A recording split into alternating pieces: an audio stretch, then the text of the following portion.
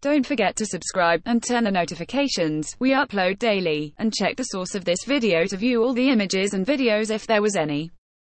A large white and blue truck pulls up outside a stadium in central Japan and slowly expands into a place of worship. Welcome to the mobile mosque. As Japan prepares to host visitors from around the world for the 2020 Summer Olympics, a Tokyo sports and cultural events company has created a mosque on wheels that its head hopes will make Muslim visitors feel at home. Yasuharu Inoue, CEO of Yasu Project, said the possibility there might not be enough mosques for Muslim visitors in 2020 was alarming for a country that considers itself part of the international community. His mobile mosques could travel to different Olympic venues as needed. As an open and hospitable country, we want to share the idea of omotenashi, Japanese hospitality, with Muslim people, he said in a recent interview.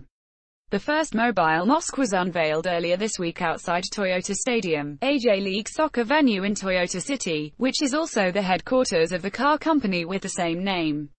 The back of the modified 25-ton truck flipped up to reveal an entrance and then the side slid out, doubling the width of the truck. The 48-square-meter room can accommodate 50 people. Muslim guests prayed inside the mosque, which includes outdoor taps and a washing area for pre-worship cleansing. Indonesian students who were victims of the 2004 Indian Ocean tsunami also participated in the debut ceremony. The mobile mosque is very important to Muslim people, such as Japanese people are tourists. Muslim tourists who visit Japan, said 14-year-old Nur Aziza. I want to show my friends. An estimated 100,000 to 200,000 Muslims live in Japan. Tatsuya Sakaguchi, a Japanese guest, expressed hope the mobile mosque would help open people's minds worldwide. Looking in from the outside at the people in the mosque, they looked very happy, said Sakaguchi, the representative director of an Osaka retail company.